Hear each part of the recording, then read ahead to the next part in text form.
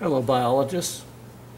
If we're going to investigate what factors affect diffusion in and out of our dialysis cells, somehow we're going to have to be able to measure changes in the amount or changes in the concentration of the different materials in solution.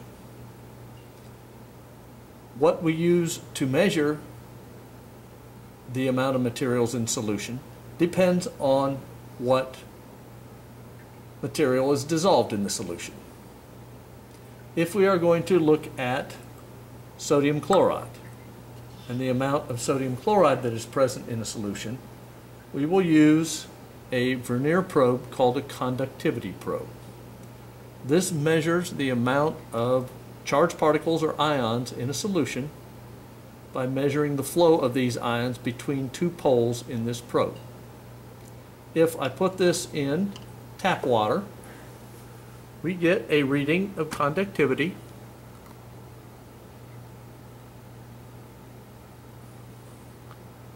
from the natural ions that are present in tap water. However, if we take this probe and put it in a solution of sodium chloride, you can see that the concentration of ions in this solution is much higher. Now, one thing about using this probe is the fact that it has different sensitivity readings depending on the strength of solution that you are reading. For the purpose of this experiment, we want to use the sensitivity reading of 0 to 2000, or the bottom sensitivity on this probe. However, if we are going to measure the concentration of glucose in a solution, we were to measure the concentration of glucose in a solution with the conductivity probe, because glucose, when it dissolves in a solution, does not make ions. You see that the conductivity probe simply does not record any change when we put this probe in a solution of glucose. In order to measure the concentration of glucose in our solutions, we will use glucose test strips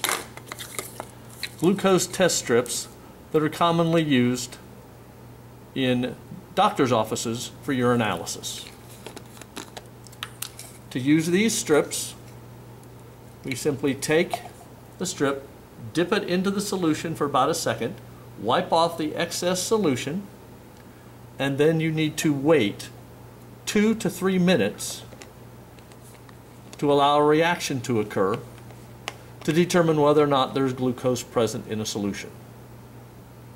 Here are two examples of a test that had a very, very low concentration of glucose in solution and a solution that had a very, very high concentration of glucose in the solution. Testing protein, we use a different type of strip that works the same way. We simply take the strip, dip it into the solution we are testing, wipe off the excess solution, and in this case we need to wait about a minute in order to get a reaction. On these strips, the protein is the second tab from the bottom.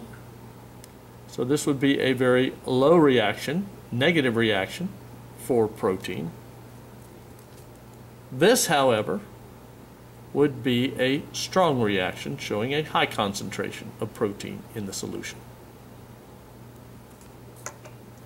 Using the conductivity probe to measure the level of amount of sodium chloride, the glucose test strips to measure the amount of glucose, and the protein test strips to measure the amount of protein, we will be able to determine whether or not these materials are moving into or out of our dialysis cells.